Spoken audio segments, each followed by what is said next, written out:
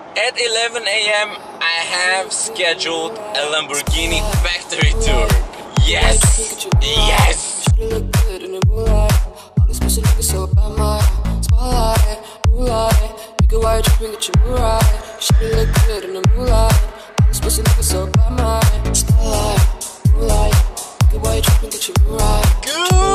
morning everybody, how are you all doing? I have a great feeling that with such a great start, it's gonna be a phenomenal day today. Why is that? Let me explain. So, we are on the route to continue this road trip, this exploration of Italy, I guess it turned into. We have 259 kilometers to our destination, which is Sant'Agata, Bolognese. And why are we going there? Woo! I'm glad you asked, because we are visiting Lamborghini factory. I'm going now at 11 a.m. Don't interrupt anymore. So I'm going at 11 a.m. I have scheduled a Lamborghini factory tour. Yes! Yes! Please keep left. Shut up! Lamborghini factory tour at 11. But I'm planning to arrive before, so we can actually go to museum and check that out. After, straight away at 12:30, we're going to another special place, which is a Ferrari. This day, I think, is gonna be awesome!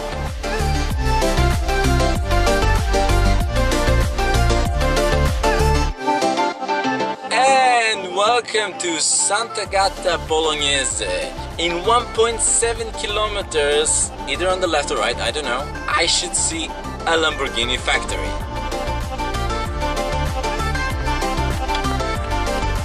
You have reached your destination. Slightly inappropriate though, with the Ferrari backpack, but that's fine, they love each other.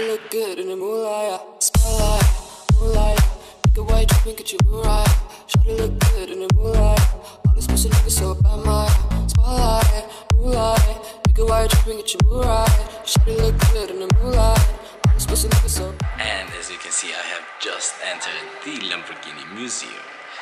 It is pre-packed here with the cars. It is now 10:20 in the morning. We have the factory tour at 11, so I should get going to see the whole museum before the factory tour.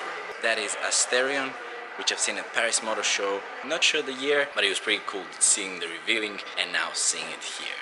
I would actually really like if they made something like this. I know there's few people who would hate it. I personally would love it. I mean, just look at that rear and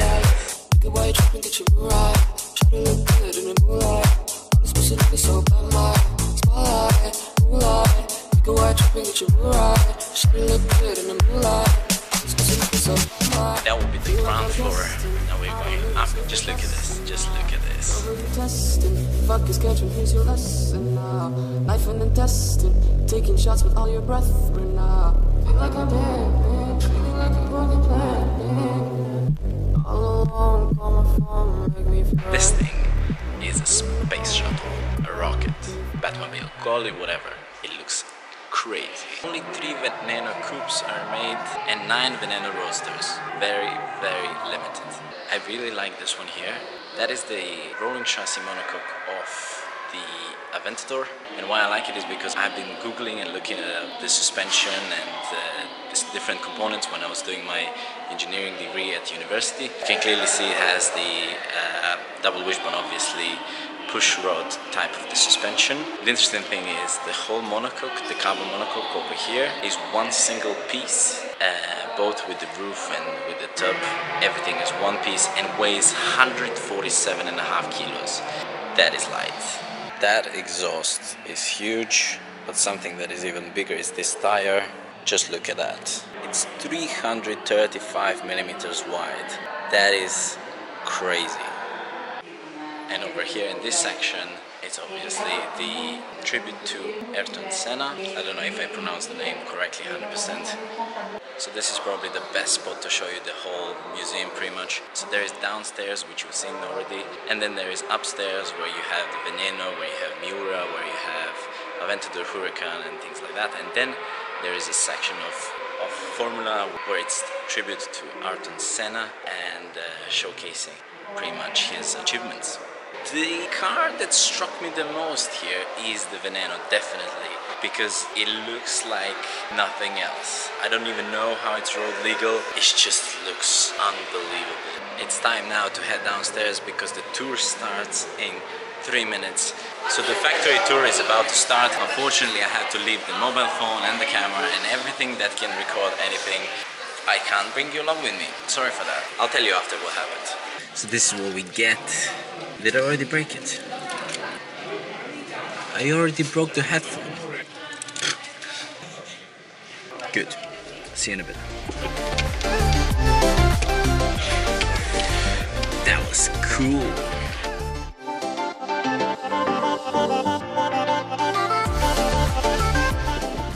What are these guys doing here? That's more like something I would expect around here.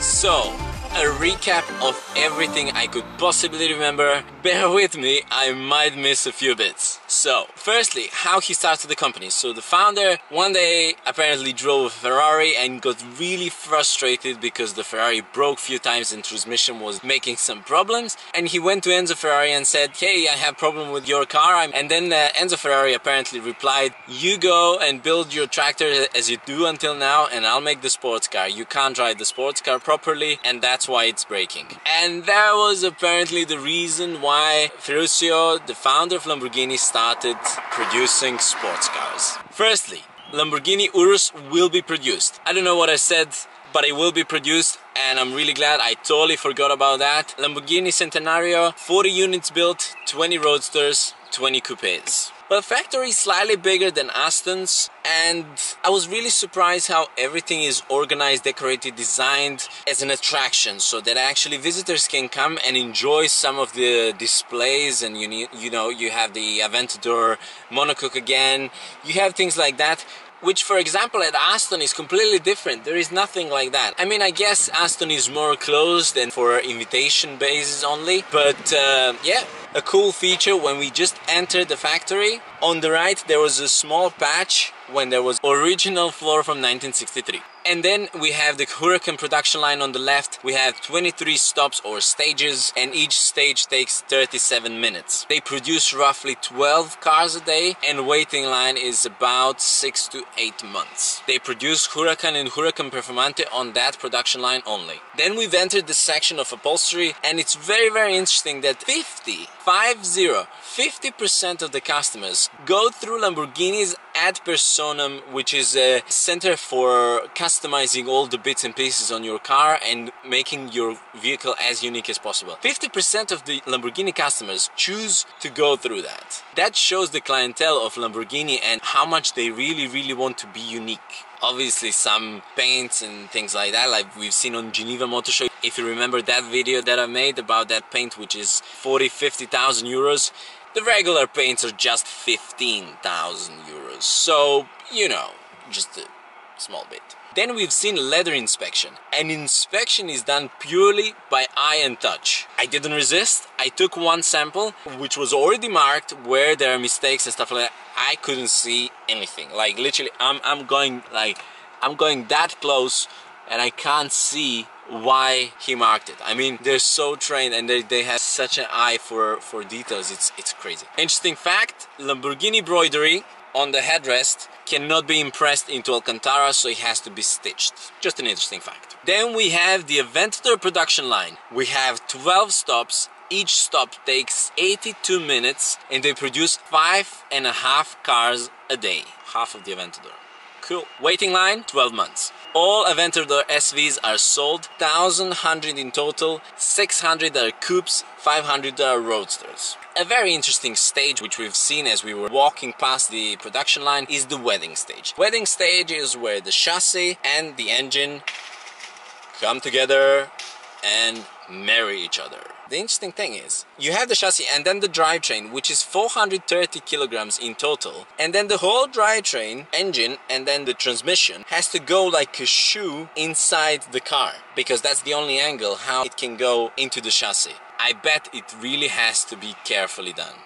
And then we've seen the Centenario on the Aventador's lines, which was very interesting. So at that stage where Centenario was located, the Aventador behind it, the Aventador in the front had all the body panels already on, whereas the Centenario was almost naked. Why? Because Centenario's bodywork is completely made out of carbon fiber, and they will add the carbon fiber bits later, not at this stage. And then there was point of scissor doors. So why does Huracan have normal doors and why does Aventador has scissor doors? The reason is just tradition. So all the way back to Countach, there were scissor doors which they made with an excuse that doors can hit the sidewalk or anything that is a little bit higher. And since then, all V12s made in Lamborghini have scissor doors, all others have normal doors. Also interesting fact is that every car that leaves the factory goes for 50 kilometers of testing outside the factory around the Sant'Agata Bolognese, meaning that that's the opportunity when you should be there and spot those new cars. The main markets are USA, Asia and Arabia. In Europe, the main markets are Germany, UK and Switzerland. And that concludes... Oops. Just a random Huracan Spider. And that concludes my visit to Lamborghini factory. Thank you very much for watching. I hope you enjoyed it. If you did, give it a thumbs up and see you in the next video. Bye!